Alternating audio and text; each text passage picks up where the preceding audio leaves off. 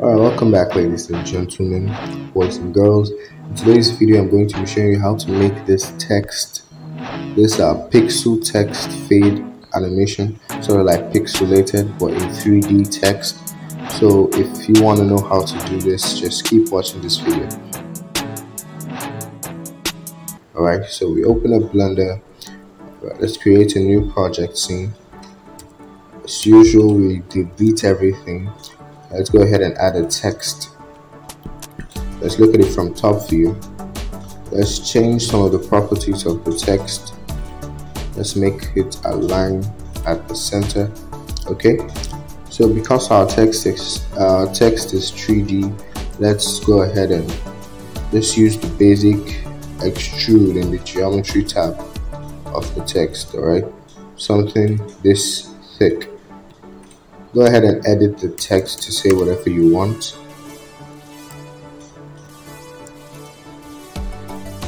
Just going to put Dental 3D.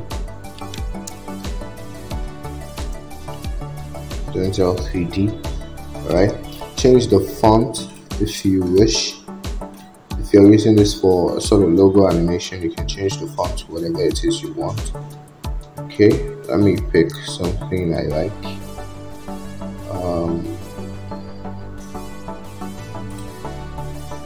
Okay, I'll pick Impact Bold. Alright, let's change the line size, the line spacing.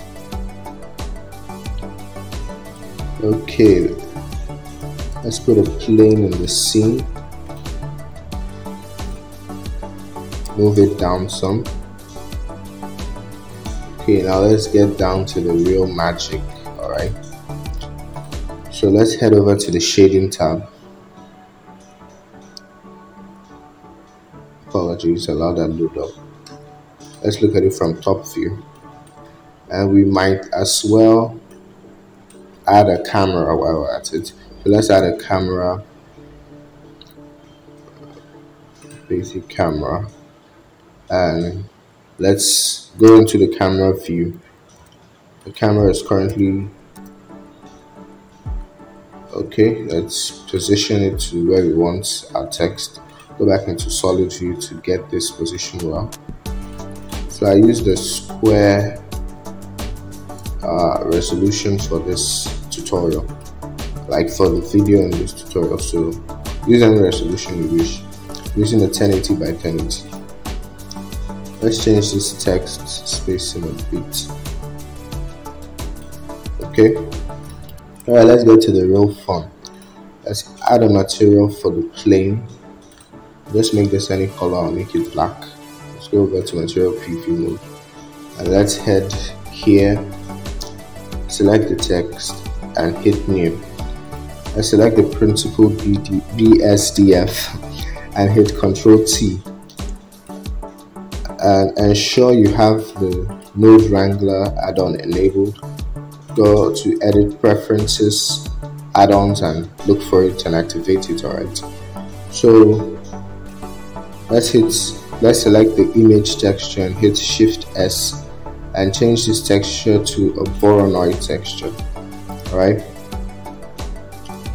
let's select these three and move them out. I'm going to add a math node, so just hit Shift A and hit S to search and type in math. Alright, okay, we are getting somewhere. Let's look for less than. Okay, this is well and good. Let's change the randomness to 0 so everything is uniform, and let's increase the scale. Let's change this to 2D,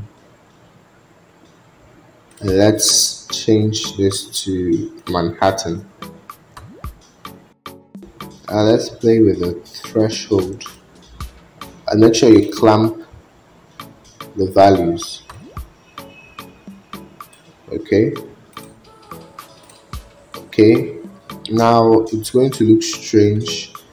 So one thing that we need to do is change, because currently it's using the UV coordinates on the texture coordinate mode, so we just plug in generated instead. and you can see it if we increase the scale, or let's play with the threshold. Okay, you can see we already have what we want. But the problem is that if I hide this plane, you can see that it's changing between black and white.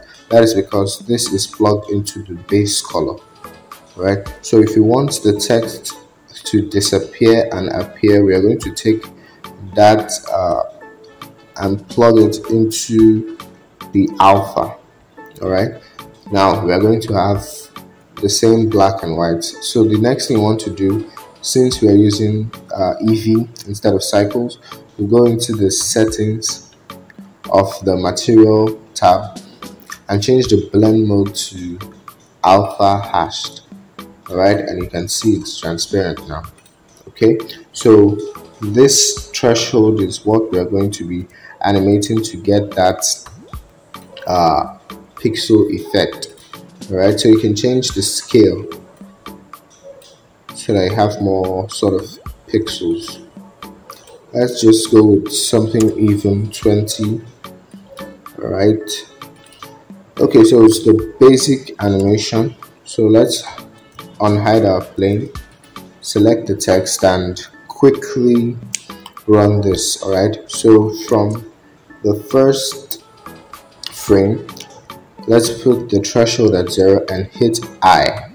Right, that's to insert a keyframe where this is invisible. Let's move 10 frames ahead and put this at 0.2 and hit I. Let's move 5 frames ahead, put this at the value 0 and hit I again. Alright, I think you get the idea. Let's move 10 frames forward. You can do this in a random motion since the pixelated effect is random. So let's put this at 0.4 and hit I.